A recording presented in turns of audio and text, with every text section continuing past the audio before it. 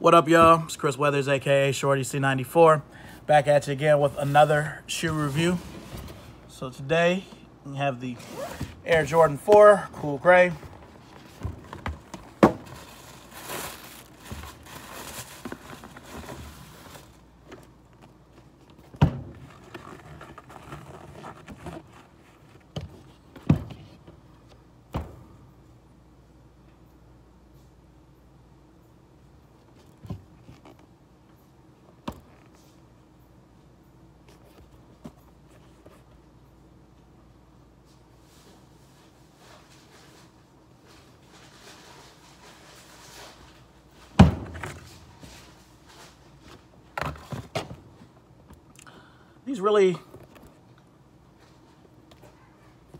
They're almost exactly like the 2004 Cool Gray 4.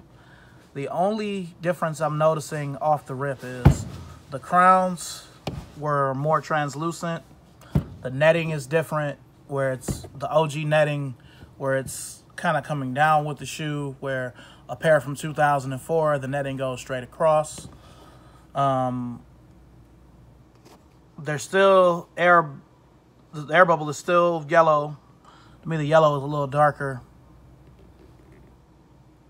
And the flight on the tongue, to me, is a little less articulated. But other than that, it's exactly the same. If it's on your foot, it's going to look exactly the same.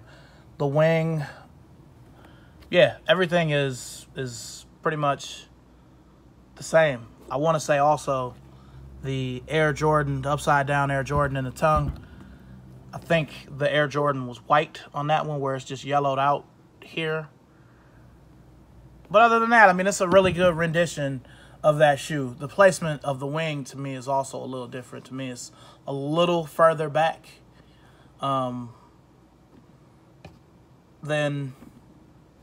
before. I'm thinking I may just do a comparison video where I compare the two. I mean, this pair here is a 12. My pair from 2004 is an 11.5. So I don't really think it'd be that different. I think now that I think about it, I did a revisit video on that shoe. But yeah, I mean, these, yeah. I do like how this time they came with the OG type box. The pair from 2004 has a a Jordan face box. So I don't know. These come out some point next month. I want to say on the 1st. So, let me know what you think. Are you copping this sneaker? Does the sneaker mean anything to you? I'm honestly still on the fence of whether or not I would buy these over again, double up or whatnot. A pair from 2004 is still wearable. But I don't know. Let me know what you think. Make sure and like, comment, subscribe. Follow me on Instagram if you already aren't, at ShortyC94. And I'll see you guys soon. Peace.